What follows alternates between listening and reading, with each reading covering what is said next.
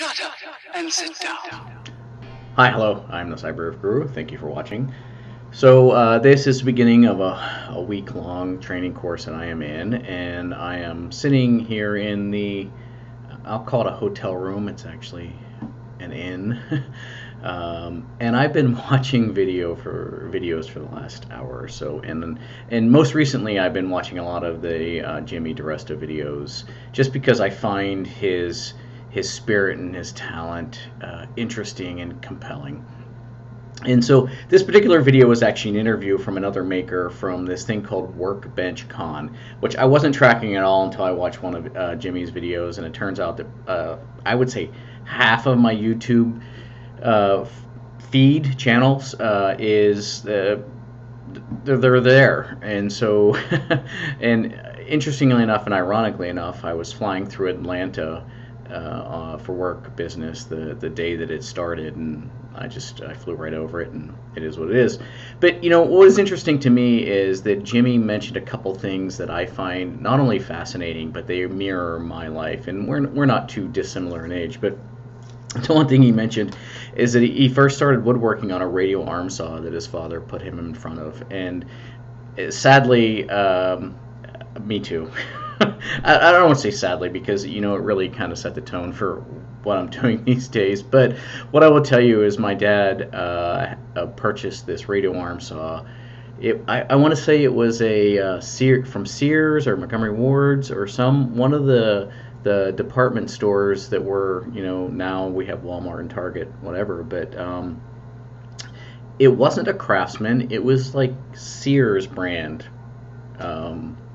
radio arm saw, and by the time I got it, it was probably more jacked up than any tool than you could ever possibly manage.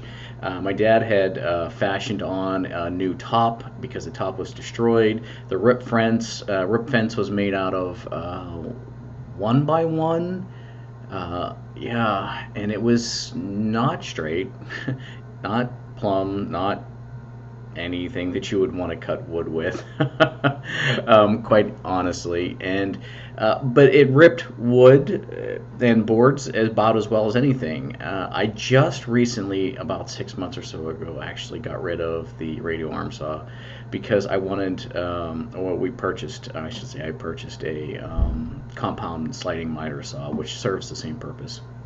But Jimmy mentioned in his video, or in the interview I should say, that it's one of the most dangerous tools that you could possibly ever use, and I completely agree.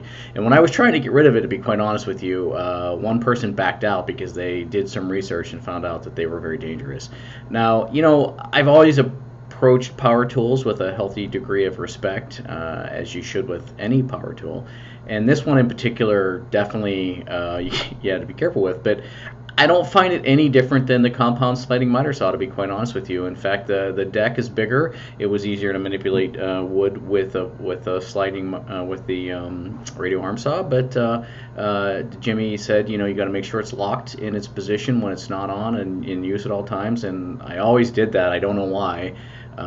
Maybe my father told me this when I was like 10 years old or whatever, and I just did it. But I always kept it locked, and I was never plugged in when I didn't need it. But I find that interesting and kind of thought-provoking to me, actually, because you know, Jimmy, I find in his videos, is very genuine, and you don't see that a lot on YouTube, quite honestly. In fact, aside from Jimmy and Joel and a handful of others, and maybe Angus and Tom, most people are doing YouTube as a production thing, and it's acting, not a genuine sort of situation. Now, I hope you all find me genuine if you watch this video, but nevertheless. The other thing I want to mention, and he also mentioned as well, you know, he's got a lot of videos. He's got 1.1 million subscribers, so that's you know, good for him. But he mentioned something about, you know, he's made videos that he's forgotten about, and he goes back every once in a while and he watches them, like, oh yeah, like, oh, that was stupid of me, I should have never done that, or hey, yeah, that reminds me of something I wanted to do. And I've had this experience recently, and I just wanted to bring it up. I knew that I made a video about something. For the life of me, I could not remember at all what I did and how to do it. And it was some trick or tip or something that I did in Fusion with a text and something or whatever.